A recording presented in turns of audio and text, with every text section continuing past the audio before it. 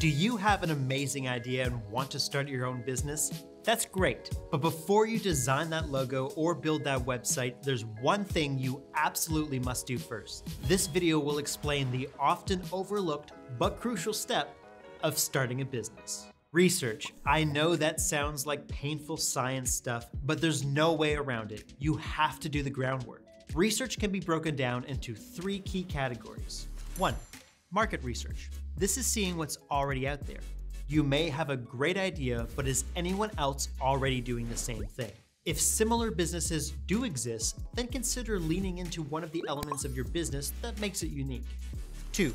Do some customer research. More simply, figure out who is going to buy from you. The best way to do this is by creating a customer profile. Think about age, location, and interests. If you get stuck, start by checking out who buys from your competition. So now in your mind, try to picture your ideal customer. Ask them what they need from a business like yours, where they currently get what you're selling, what's working, and what's not. From here, you can tailor your business to the people that really matter, your customers. The third and final thing to scope out, check out the competition. Some of these will be obvious because they're doing the same sort of thing as you, but also look for indirect competitors. For example, for the same price as your vintage hats, someone around the corner is selling baseball caps. What could you learn from them?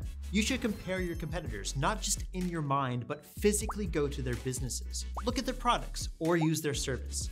Even seeing the types of customers they're attracting can let you know if you're in the right ballpark. Can you see your perfect customer walking through your rival's front door? If so, how can you be different?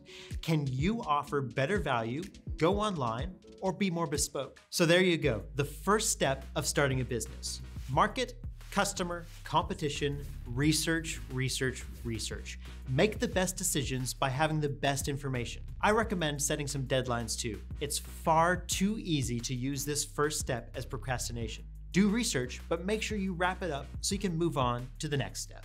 Hey, thanks for watching. If you're after more videos like this, then we've got you covered. Plus, plenty of other great videos we think you might like too. Hit that subscribe button and give us a like.